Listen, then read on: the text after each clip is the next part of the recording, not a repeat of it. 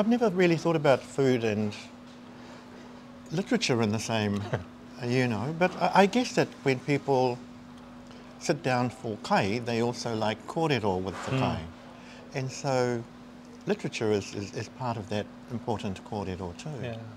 Kia ora. Karakia tēnei, nau mai ngā hua e hora nei, I whakatupua nuku, whakatupua rangi, tāwhia kia rauhua, kia tama I tau marama, tūturu whakamaua kia tīna. Tīna! Umi e hui e tā. Taiki!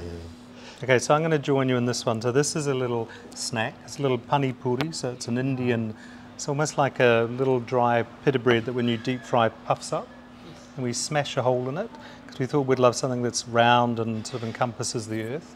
And then there's some smoked kumara hummus in there, so with chickpeas and smoked kumara that we smoke here over manuka, and some garlic yogurt, and then some dehydrated olives. So it's a little vegetarian punchy mouthful. Then you've got the ikamata, so we wanted to pay homage to our Cook Island friends, so it's grated coconut with a bit of coconut yogurt, there's some trevally from the Hauraki Gulf, a bit of chili jelly, curry leaves orange, little wafer made from sago and dried chili flakes, and then the pawa up from the Chatham Islands, cream pawa. This, we love this, it's just, I think it's really good. And it's on toasted ciabatta from Dusty Apron here in Auckland. So this will be what the guests are going to experience when they come along. Tell me, when you were thinking about the menu, what sort of inspired you about making these sort of lovely choices? Well, we were trying to think what would sort of represent, in my mind, and in Homeland's mind, sort of some kai, some Māori kai. And we looked at our menu, we thought, what do we have on our menu? Here we have the kumara, here we have the pawa, here we have the raw fish. And so we just wanted it to be something light and punchy, just something a bit whimsical. This is quite a little pop in your mouth vibe. Because we're wanting people to be able to go from here and walk to the Auckland Theatre Company and to be on good belly, not too full, not too hungry, and be able to sit there and just go, ooh. But it's a nice balance, right? With Nice this balance. lovely kai, and then to have kai further down of a different sort down at the theatre, right? Yeah. Are these black These pebbles? are just little pebbles, yeah. These are from the garden centre. So, Garden centre. Lovely, you know, so not eat that. don't eat that, yeah. Unless you're off to the dentist afterwards. Yeah, yeah. Well, in the original production of Witi Wāhine, at the very end, there's the clicking stones. Is that the same still? Still the same. Still the same. So when did you and Nancy create Hāpai company?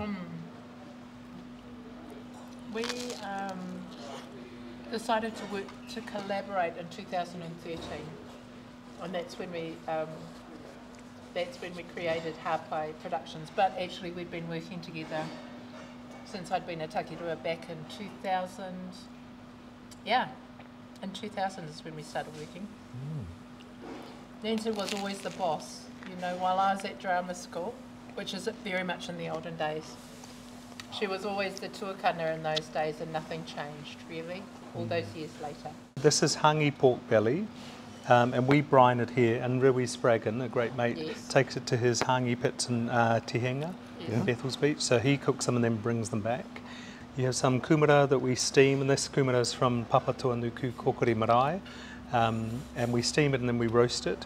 We make a pesto out of kawakawa and hazelnuts from Canterbury, and we've got some broccolini here, and so that would be your main course. With Homeland, what we see this as everyone's homeland, and we believe in people joining together create more strength than, you know, the pursuit of the solo necessarily.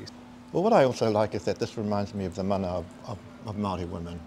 You know, in our area in Gisborne, there were so many women, and they weren't just women who stood tall on the marae, they were also women who went out onto the kumara patch and, you know, and created these wonderful, wonderful opportunities for us. And when I was a young boy, my grandmother used to sing a particular kumara song. It goes, "Pōpō e tangi ana tama ki te kaimana, waiho me te kiake ki te pō, a haukai hei a mai, te pakake ki utara."